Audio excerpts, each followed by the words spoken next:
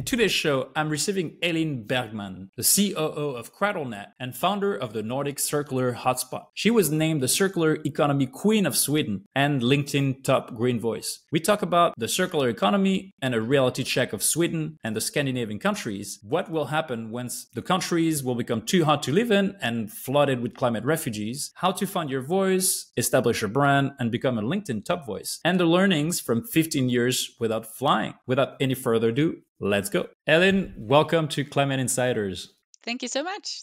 So how would you or your best friend describe Elin Bergman in one sentence? Crazy sailor environmentalist, maybe? All right. And so you were actually named the Circular Economy Queen of Sweden. I don't know if that's an actual title. How do you define that? What does that mean? Oh, I don't even know. It was when I was doing a podcast like this, actually. There was a Swedish politician, Lawrence Tovatt. He said that when I came into the room, and here she is, the circular economy queen of Sweden. And it kind of stuck. So now, it opens up doors, actually. It's very good. It is catchy. Yes, I'll I give think you it's that. just because I'm talking about circular economy so much everywhere. I became the queen of circular economy. So you have multiple hats. One of them is Cradlenet, and so Cradlenet does a lot of advocacy. You recommend governments to set ambitious goals. You suggest a concrete action plan to achieve national circular economy goals. But let's be real for a minute. How much of this actually delivers results so far? Well, just to give a bit of background, Cradlenet is a business network. So we have like 145 companies as businesses that are paying a membership fee, and we teach them about circularity. Of course, it's a network, so they're supposed to network with each other. And then we do a lot of policy and advocacy initiatives as well. Well, I do see a big difference, because when I started working on this in this organization 10 years ago, next year, nobody knew what circular economy was. No, I could stand and talk about this, and nobody raised their hand. And I was like, how many in here know about circular economy? And now when I do it, it's like everybody raises their hands. And I mean, we have a national strategy for circular economy. We have a roadmap developed, and so on. So it's you can really see a big difference. We have a circular economy action plan within the EU, and so on. I wouldn't take all the credits, just Cradlenet, but I think we are part of making this happen, especially in Sweden. So I do see that we have helped and made a difference. But even though I say this, not at all as much has happened that should have been happening. So especially now we have a new government in Sweden, so it feels like we have to start over again.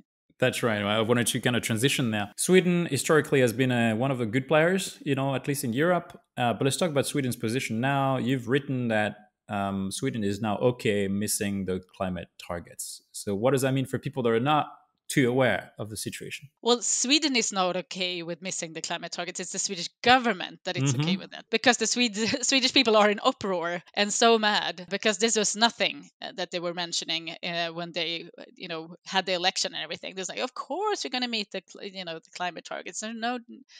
There's no debate about that. And now they just released a budget, and it shows that if we're going to do what they wanted to do with this budget, then we're not going to meet the Paris Climate Agreement targets that are set. And before, Sweden was like one of the most ambitious countries in the world. We're going to be net neutral by 2045. Amazing, really good.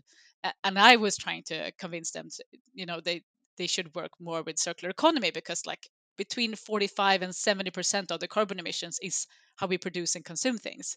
So I needed to teach them that. So we can't just switch to renewable energies. We need to do more. But now we have to go back to basics and just, hey, maybe go back to having the old target again. Just don't abandon what we started a long time ago.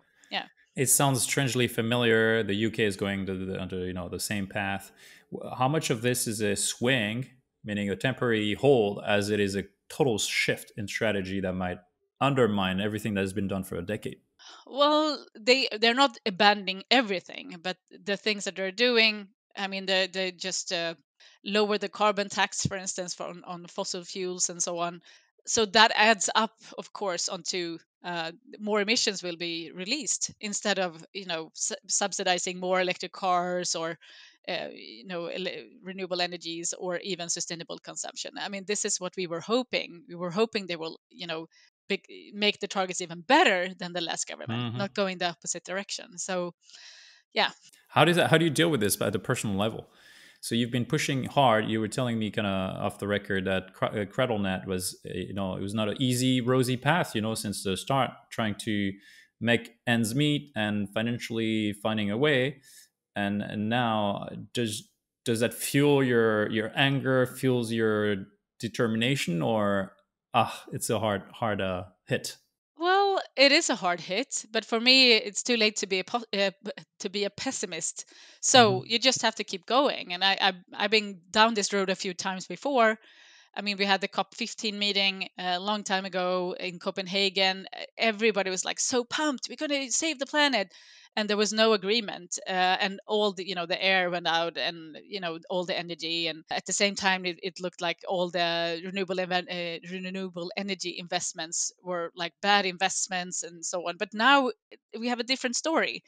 The renewable energy investments are going like through the roof, way better than they ever expected. Solar panels are installed everywhere. And also now we have something in the EU called the taxonomy and CSRD, where all the companies will eventually need to report on not only climate change and biodiversity and pollution and water and marine resources, but also circular economy. So even if we have a bad government right now and it feels like a step backwards, the EU will not let them not do this, which is amazing. So I'm so in love with the European Union right now. It's not going to be so easy for the UK. Sorry. It's a statement. I mean, there's a lot of other European countries that feel otherwise at the moment. So it's great. We are making one step forward, but don't you feel that the overall kind of macro trend, and if you look at, I recently wrote that there's been COPs after COPs after COPs, so many climate conferences, and yet there's a reverse correlation between the amount of conferences and the reduced emissions. They keep Yeah. going up. Well, putting a COP meeting in Dubai or other oil countries are not helping, of course, because it's going to be, you get what you with people you put there kind of in those meetings, and the oil lobby is going to be enormous this year. So that's maybe not the best strategy, but I think, I mean, we do see a difference. I mean, look, I don't know if it's the same everywhere, but in Sweden at least, I mean, most cars are sold now are electrical cars. Even in Sweden, solar panels are everywhere. I mean, so there is a change in the business sector and also what people are buying, that it doesn't really matter what the stupid politicians do, because this change is already happening anyway. Not as fast as we were hoping, but still. And I think also, I mean, people like Greta Thunberg, for instance, she made a big difference, because now the young generation they're just not having it anymore. And there's new younger people coming into the work market every day, and they won't do unsustainable things. So I am an optimist, even though it's looking really bad at the moment. Right. And do you think, because so beyond this idea of green economic growth, right, transitioning towards greener practices, more circular, do you think Sweden is ready to put the current government aside, kind of in the grand scheme of things, to decouple economic growth with resource consumption? Right, the idea of embarking on a whole new societal narrative. Do you think Sweden is well positioned to lead that charge? Well, I would love to say yes, but but I don't think so. I mean, we have an enormously strong mining lobby, and also a forest lobby here. So we are a big extractive nation where we extract a lot of resources that don't really come back into the economy. You can see that in the circular economy gap reports, for instance. So I would love for us to lead the change, but I think it's going to be nations like the Netherlands that don't have so many own natural resources, that already have it in their backbone to circulate things and be resource efficient, that will go before us and take the lead. So you think the excess amount of wealth really generated, and let's put kind of Norway in the same basket, right, that have heavily relied on their own natural resources, they're so wealthy as a result of it. They don't have this excess amount of money to justify taking that left turn quicker than the others. I mean, one could argue that Norway could finance the entire transition right now, but the dependency seems so deep. So yeah, you really think that the ones that will transition are the ones that basically have no choice. Well, yes and no, because I mean, like you say, in the Nordics we are so rich. This is why we are also leading the bad top list of over consuming research on the planet. We are on the top 10 worst list on the global over consumption overshoot days. And that's because we can afford buying more big cars, the latest ones, have multiple houses, buy new clothes every week, and so on. So that's a thing we need to wean off, kind of. And it's going to be tougher than the nations that don't have anything already from the beginning to become circular. I mean, look at the African countries, for instance. They are already much more circular than us, and it's because they can't consume so much. So for them to transition, it's not a big leap. It's actually making their lives better if they can start sharing things, and if things are better quality and things. So it's going to be so much easier for them to transition than for us. And I come from a more of a Mediterranean background, being French. I grew up in the south of France, and there's a bit of a historical confrontational culture, right? Revolutions are kind of part of our history. Sweden, Norway, the Nordics in general have a non-confrontational culture, right? It's you try to do your best not to make waves. So how do you think we can solve this current problem of without ruffling feathers? How can we seriously challenge the status quo and take those countries away from this extractive nature? Well, the good thing and bad thing about the Nordics is that we are very trendy. We want to be, like you said, very good people. We do Hmm. love nature and so on. So we are very educated in these issues, but that's a different thing to actually change the way we do things. But since we are also very trendy, we want to be part of the latest trends. So that could be a good thing, because I always say, like, trends are the worst when it comes to consumption and so on. Because if we want to be trendy, which we are, we want to change clothes all the time and have the latest kitchens and furniture and cars and so on. But in this sense, I would love for the Swedes and the Nordic other populations to actually jump on this trend very fast and keep it, not as a trend, but something that will last for a long time, and until we're out of this climate crisis, hopefully. So I'm hopeful that that would happen.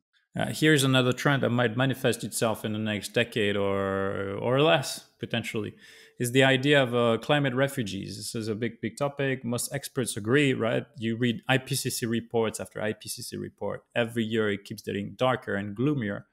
So what do we do when our countries are too hot to live in? And immigration has been a particularly sensitive topic in Sweden, Mm. because for historical reasons, you've opened the gates very wide and then kind of suffering the consequences. Do you think those countries, Nordic countries, are addressing, preparing for that debate of what do we do when the masses come? I love that you're asking these questions, because this is something that I've been raising a long time. Like, hey, we're already feeling the effects of the climate refugees. We open our borders for the Syrian Hmm. refugees, and that was part of a climate refugee stream of people, because they had like an enormous drought, didn't have food, and that turned into a conflict, and eventually we opened our borders to a lot of Syrian refugees. That's not the reason why we have the super problems that we have right now. I wouldn't at all blame the Syrians, but we let too many people in that we can't take care of, and now we have enormous violence waves and shootings and bombs and things. Because I mean, if you don't take care of a population that comes in, we don't give them jobs, we don't integrate them, the only career they can have is in crime. But that's a totally different discussion, I would say. But I think we have to talk about this more, because right now we have the Swedish Democrats that are the second biggest party. They're historically the racist party. They're always saying that we need to close the borders and everything. But I'm trying to tell them that, hey, they should be not the climate skeptics, but actually super, aware of what's going on, what's going to happen to Sweden, because we are going to in Sweden, probably it's going to be good to live, even though it's going to be colder and rainier. Probably it's not going to be hotter, so it's going to be even more terrible to live in in the winter and so on. And but we're going to take a lot of the climate refugees, because we have a lot of surface, we have a lot of land where we have basically no population anymore. So where will they come? They will come to us. So they should be, making sure we don't have a climate emergency, because otherwise they will get all these immigrants that they don't want. But they don't see a link, which I think is very fascinating. They just don't want to read the science, I guess.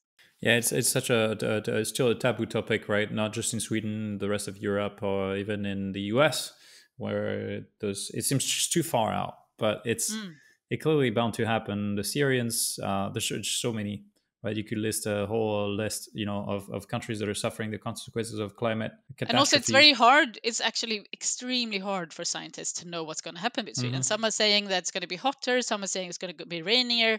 And some are even saying now with the Gulf Stream stopping, maybe we'll have an ice age. I mean, maybe Sweden will maybe we can't even live here. And then it's going to be even worse. So we don't know. Yeah, it's just more unpredictable. So Norway, for example, had suffered the biggest rainfalls of the last decades. Over the course of July and August, when it was a total drought the year before. So it just swings from one side to the other. So it makes those Sweden. places in the north. Yeah, we had the very, very hot summers before. We even the groundwater disappeared. We had fires everywhere. This summer, it's been extremely cold, rainy all the time, and even now with the government got so criticized because they slashed the climate adaptation budget. And the day or 2 days after, it was an enormous landslide on the west coast, where just basically the whole freeway was just moved. That never happened before in Sweden. So it's like almost ironically how nature is trying to tell us something like, hey, maybe slashing the climate adaptation budget wasn't the smartest idea, because look at what's going to happen. Yeah, and has there been any moments when you started losing hope, right, when dealing with government or any of the public sector, where clearly they're not up to the task? No, I like I said, it's too late to be a pessimist. So that just gives me more energy to just really try to get my message across. I mean, I meet people that are climate skeptics, not so much anymore. I used to much more, but I mean, there's still so much in action. And I'm just trying to make them understand that, hey, it's going to be so much more expensive if you're going to wait. And it's going to actually make you money if you act now. So it's just, you just try to communicate better, I guess. That's what I'm trying to do. There is a lot of money to be made being ahead of the trend, anticipating ahead of the trend, preparing a nation so that you are the best position. And actually, you and I were saying that there's a lot of money to be made in saving the world. Yeah. Even that pure concept. Do you feel like the stance are moving here? There's a new configuration of asset managers and money makers and jumping on that trend now. Yeah, I'm actually very fascinated about this, because there was a bank, HSBC, very big in Vietnam, that made this big report showing that circular economy will be worth $4.5 trillion by 2030 and $25 trillion by 2050. So, I mean, there's enormous money here just to take care of the resources we have. We can see that now with inflation and everything.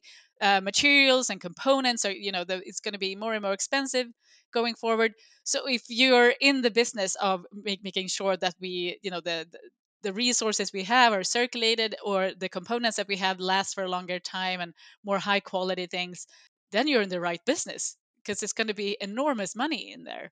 And now we're just wasting this precious resources, and we're basically burning money. Yeah, absolutely. And has there been any core beliefs of yours that have fundamentally changed on how you view the whole climate ecosystem, and entrepreneurship, any over the last couple of years?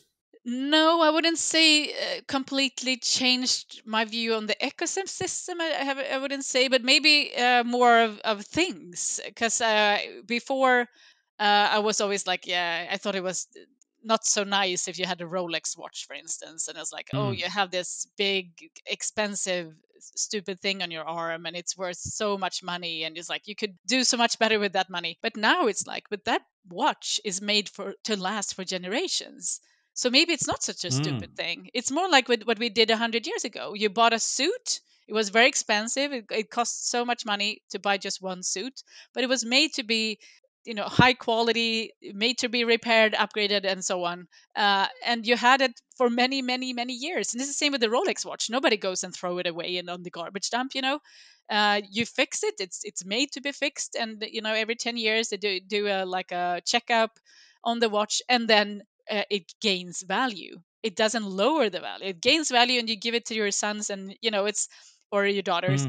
Mm. It's a thing that you inherit. So I think kind of changed my view of things, and really maybe expensive quality things. I don't think everybody will walk around with the Rolex on their arm, but you know what I mean.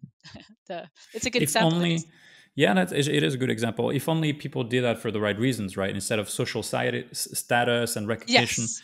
And I profoundly believe that this is the biggest effort that we should do as communicators to make sure that there's a shift in our societal values so that we don't recognize as success and symbols of success just the same things that are completely, pushing to overconsumption and lack of, self appreciation.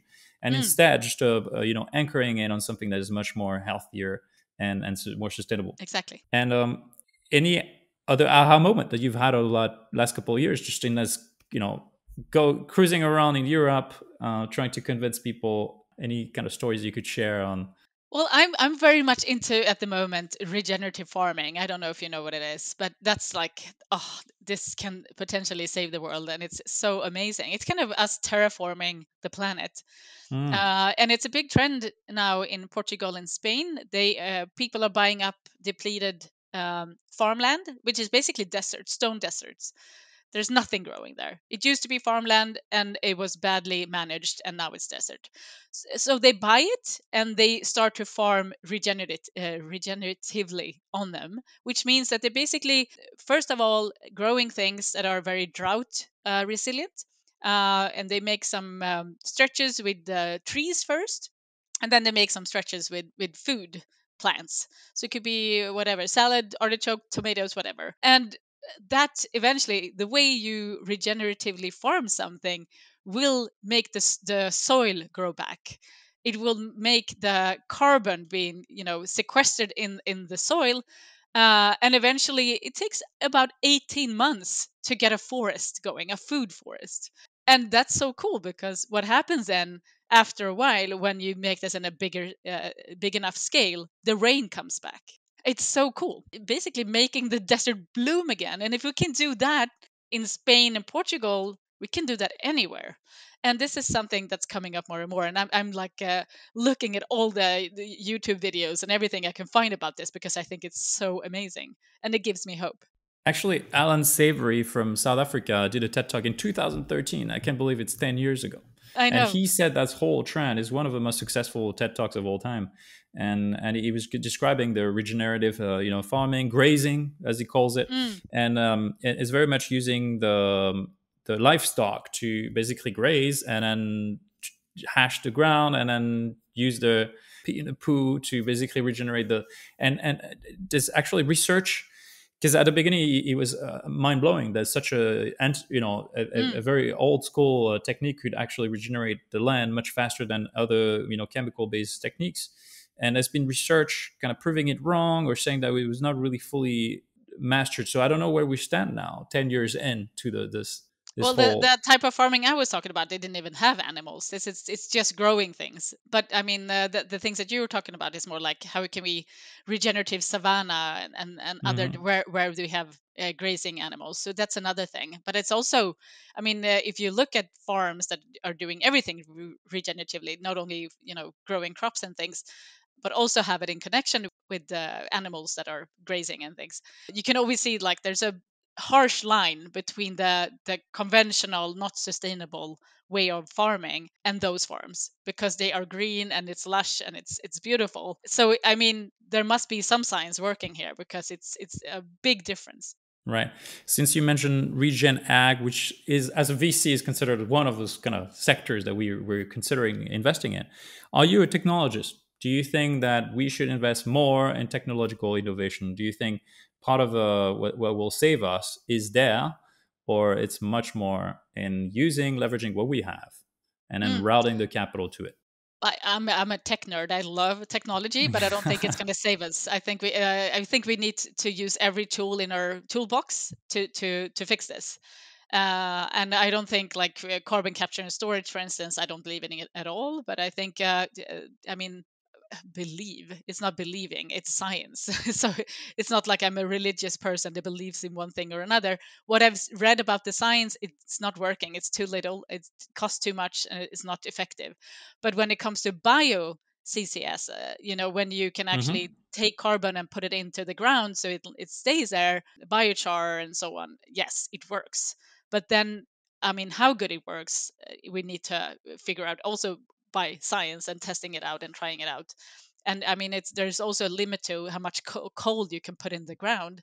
So yeah, but I think, yes, in some ways, I mean, when it comes to renewable energy technology, and I really am very much into storing enormous amount of energy in the best, most sustainable way. I really like how it looks with pumped hydro, for instance. It looks very, very good, and especially in places where we have a lot of mines or mountains, where you basically use renewable energy sources like solar and wind when the wind blows and the sun shines, which is basically during the day, and you pump up water using the energy excess. You use it to pump up water, either to a higher source, or from a low source in a mine to a higher source in the mine, place in the mine, where you then can use it as a hydro plant. So you take the water down again through a turbine, basically. So that's so much better and resource efficient than having a lot of lithium iron batteries or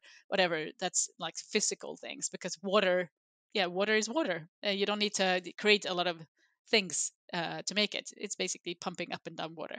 Of course, you need pipes and things, but still much more resource efficient. So I think there are some technologies that can actually help us. But first of all, I mean, in China, if you look at the renewable energy transition there, yes, they're building more solar and wind and hydro than anybody else. Are they closing any coal power plants? No. They're just adding on more energy because they need to have more energy to meet the population's need. I will be very happy when they start closing coal-fired plants instead of building new ones. But we're not there yet. It is a so on the technology side, it all boils down to unit economics and price of energy, right? You can flip it the way you want. At the end of the day, carbon capture and storage is completely inefficient because of the energy price and the energy demand. Desalination, we will have wars on water, and plenty of experts have spoken about this. We know the technology, and Israel and the Middle East is very good at it. They're just very energy intensive. So I believe in spending as much money as possible in energy efficiency, and then trying to find crack ways. For example, nuclear fusion is one of them, to enable a ton of different business models that are completely non-feasible in the current environment with the current energy level. Oh, with that said, I met these two older guys when I did the conference like 15 years ago, before COP15. They made this technology that I really loved. It was kind of like an audio thermic, I can't even remember what it was. I tried to find them afterwards. Basically, it's like a thing you can put in a pipe. So you can put it in a stand where you have solar panels on. And if you put it in the desert where you want to put your solar panels, it can actually draw out moist from the air in the desert up to 1,000 liters a day, which basically can make the desert bloom and make That's right. beautiful fresh water. But I can't find those guys that made this technology again, because this was 15 years ago. And I was like, where are these guys? Where's the technology? It sounded so amazing. Yeah. I So have received a similar deck, probably inspired from that technology. I will share it in the so slide. it was basically sound waves somehow, how they got Yes, the air out. Oh, okay, good. So maybe you have it. I will share it with you and I would in the invest in show that. notes. Yeah. I'll keep your word for it.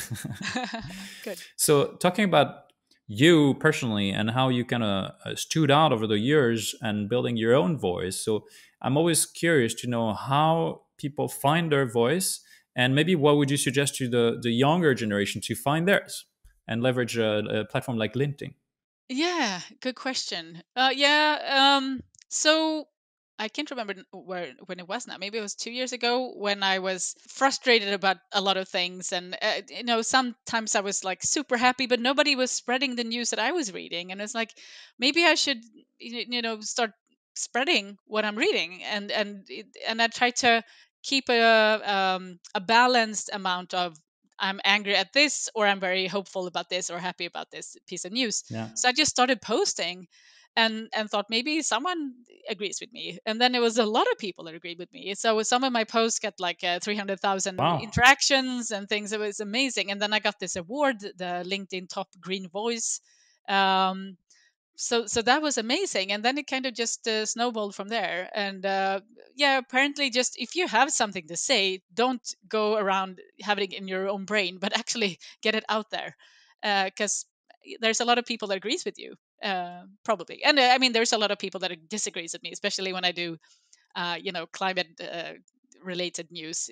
After a day or so, there's always like an army of climate skeptics that comes and just trolls the whole discussion. But it is what it is, and I think that's also kind of a stamp that you're doing something right, because if they're putting a lot Right. of time and energy into releasing their army on you, then you're doing something right. So I'm just happy The when that trolls. happens. The trolls, yeah.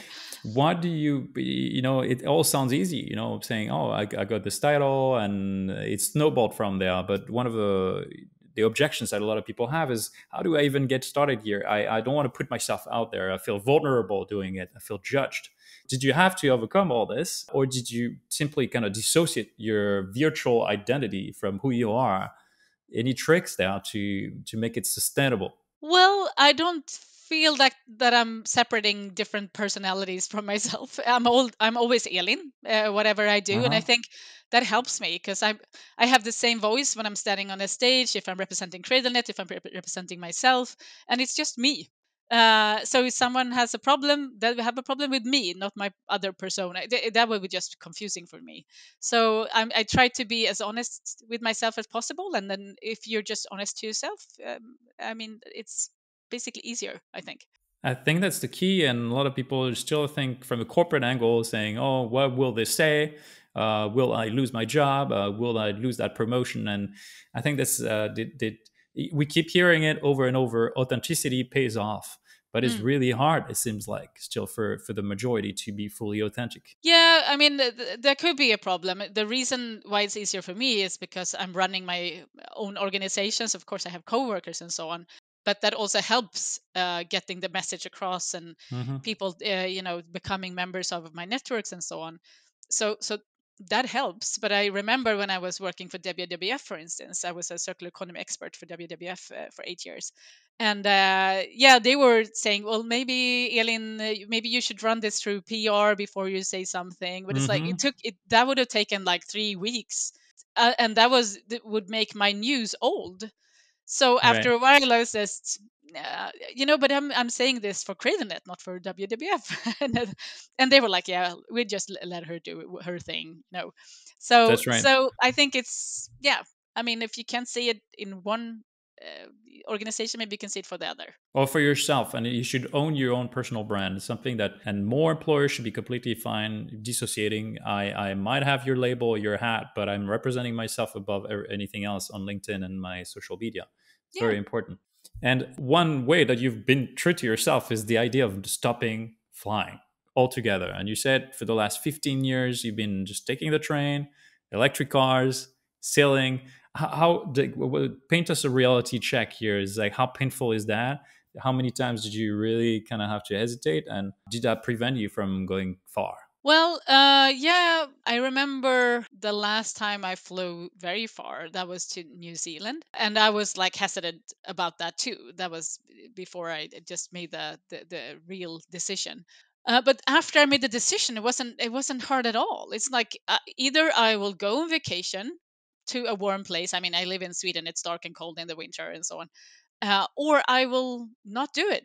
And then it's just either I do it and I do it a sustainable way, taking the train or the bus or the electric car or so, or sail, or I will just stay at home. So I mean, it's actually for most things that I've done, because I'm a vegetarian. I don't consume anything.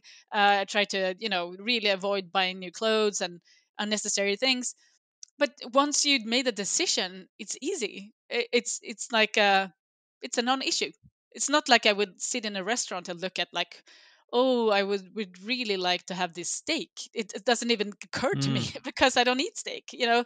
So it's sometimes it just makes things easier. But with that said, I have to say I'm the first one that just will salute and you know, have a party when there's a, you know, electric planes that I can fly Mhm. again, or some other sustainability, you know, sustainable technology. Because taking the train, it's beautiful the first 10 years, and then it gets it's very slow, and it It's a gets a bit hassle, old. yeah. Yeah, yeah, and also it's not like they're going on time all the time, and you miss them, and it's also it's very expensive still. Especially from Sweden. I mean, I had to take that train Yeah. from Malmö to Stockholm, which rarely works. 6.5 yeah, 6.5 hours also. I've been there Right. many times. Yeah. So does that mean that you're completely immune to social pressure? You're saying once you've made that decision, you kind of stick to it. But the problem is not you making the decision; is the judgment. The people around you that are kind of making you hesitate, saying they don't understand, and No, how do, I mean, when I started doing, especially when I was in my job, before I was like working for WWF and so on, they were like, "You're not flying," and it's like, "Yeah, I stopped flying." And well, actually, at that time, I flew for my company, but I wouldn't fly privately. But that made I was super inspiration for many of them, and they have now started working in you know, being climate activists and advocates and so on. And there many of them are saying like, oh, but I got so inspired by my coworker Elin. She was the first I ever met Hmm, that started doing this for real. And I was like, you know, you have to be an inspiration for someone. I had this beautiful old teacher of mine, Maria Wollert Söderberg in Sweden. She is a scientist and looking at what changes people's behaviors. And it's not science, it's not another IPCC report.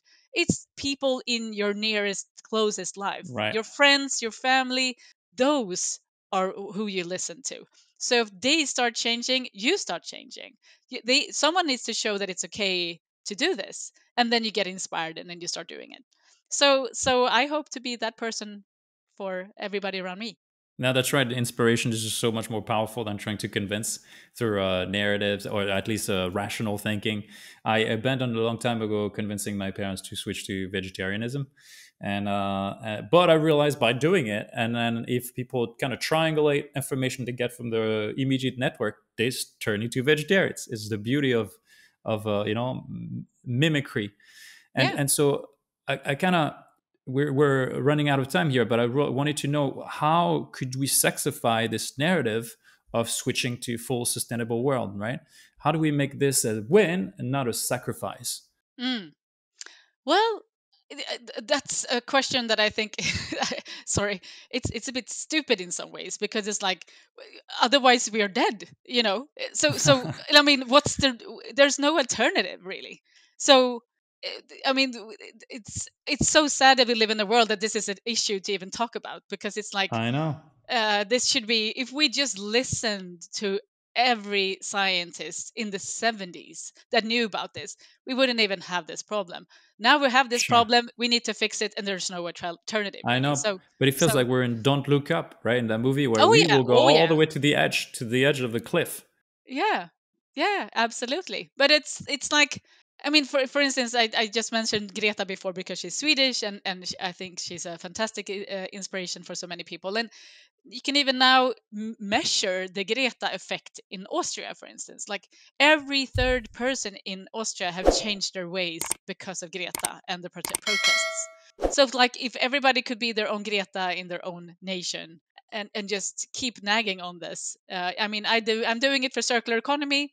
So I'm trying to change the business sector. I'm trying to do it with my closest you know, people around me, and also all of you closest people listening to this podcast.